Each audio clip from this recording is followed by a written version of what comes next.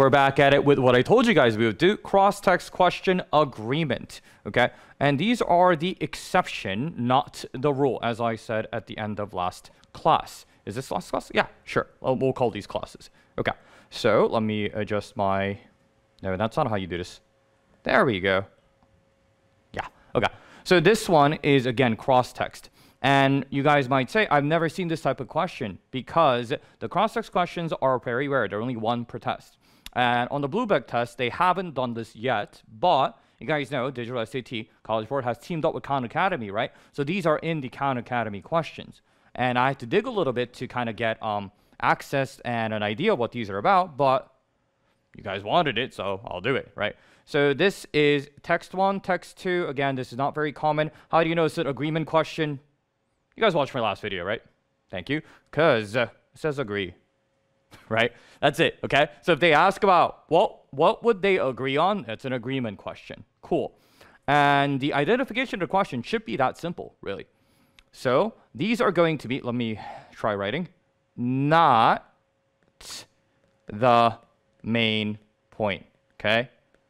So if you guys remember from paper SAT, when I have double passages, right, they mostly disagree on stuff, okay? So what is the little thing they have in common? Not their main argument, okay? So for instance, if I have one passage that says we should not have any more slave states, the second passage says we should have more slave states, then what do they agree on?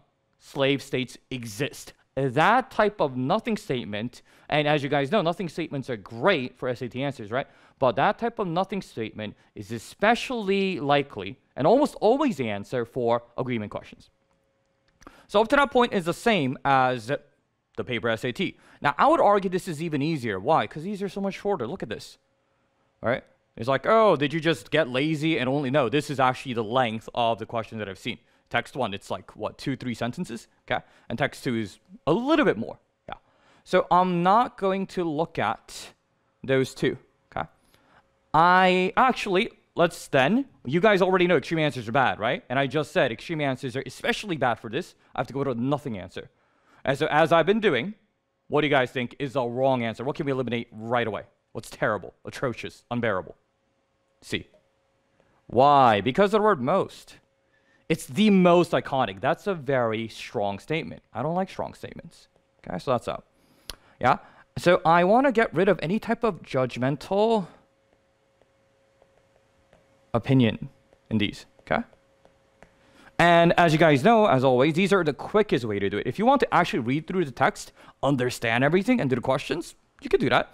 And in fact, I would recommend you guys do that in your daily life to get your reading up. But when you're really taking the test and you want to make sure you're doing it the most efficient way, this is the way I would recommend. Okay? So the answer here is going to be not C because it has the word most. That's too extreme. Okay? And let's see. All of these things, out of these, which ones do you think is most likely? You guys could probably guess if you guys are seasoned watchers of Sexy J.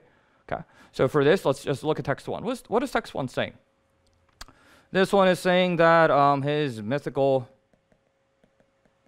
good, okay? But pretty much these are saying something is good, something is bad. Okay, my handwriting is atrocious, but I don't really care. Okay, this one is saying that mundane, good. Okay, those are the summaries of the passage: mythical good, mundane good for this second one. Okay, so let's look at the answer choices and let's look at the traps. Okay, mythical figures have a story tradition in the art of painting. That's wrong. And how do they lay the traps, guys? As you guys always know, they took the words from the passage that seem related. Like, did I talk about mythical figures in them? Yeah. Do we have the art of painting? Yes. What's missing? Do I have any mention of tradition in either of these texts? No. It just sounds like it's vaguely related. That's out. Okay? So this, you can just use your regular elimination tips that you guys know from watching, I don't know, hopefully all my videos, right? And then let's look at answer choices B and D. Okay. D, this is also very common, guys. They will. This is a reverse a statement. So D is a very good illustration of two principles here. And also, this is... okay. So if you look at D, false paintings of mundane life overshadow his other paintings. That is the reverse of the main argument in text 2. Therefore, number one, if it's the reverse of text 2, then text 2 would disagree, right? Duh. Number 2, it is an argument. I don't like arguments. So the answer here is just B.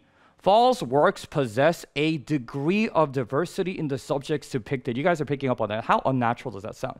Well, so what does B mean in regular speech? His works have a bunch of stuff. Okay, so I just need a bunch of stuff. So I have heroes, and I have also other stuff. Cool. And this one, same thing. We have the demigods, and we have mundane tasks. Okay. So let's focus a little bit on how to do this really quickly. Okay. So I said, what do they agree on? These are going to be, again, the nothing statements. Passage 1, in summary, says his mythical paintings are amazing. He has other stuff, but the mythical paintings are good. Passage 2 says the opposite. He has the normal paintings, they're better than the mythical. What do they both agree on? He does mythical and the normal, right? For example, Michael Jordan played basketball and he played baseball. Obviously, he was better at basketball than baseball, right? But everybody would agree he did play both of those sports. That type of thing is going to be on these SAT passages on the cross-text, okay? So did he paint a bunch of stuff? Yes. Text 1 and 2, they disagree on which stuff was better, but they do agree he painted stuff because he's a painter. He paints stuff. That's his job. Yeah. Okay. So that is it for today's quick and dirty on the cross-text agreement. And I did make this video because it is a very unique type of question. But don't worry about this question too much in terms of devoting your time to practice. Why? Because 1, I'm good at this, so this would be all the practice you need. Number 2, this only comes up once per test, okay? So, as always, leave in the comments what you guys want to see covered next.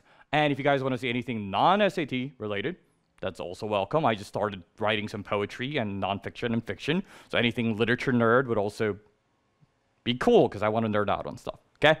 See you guys next time. Study every day with Sexy J. That's the best way. Bye-bye.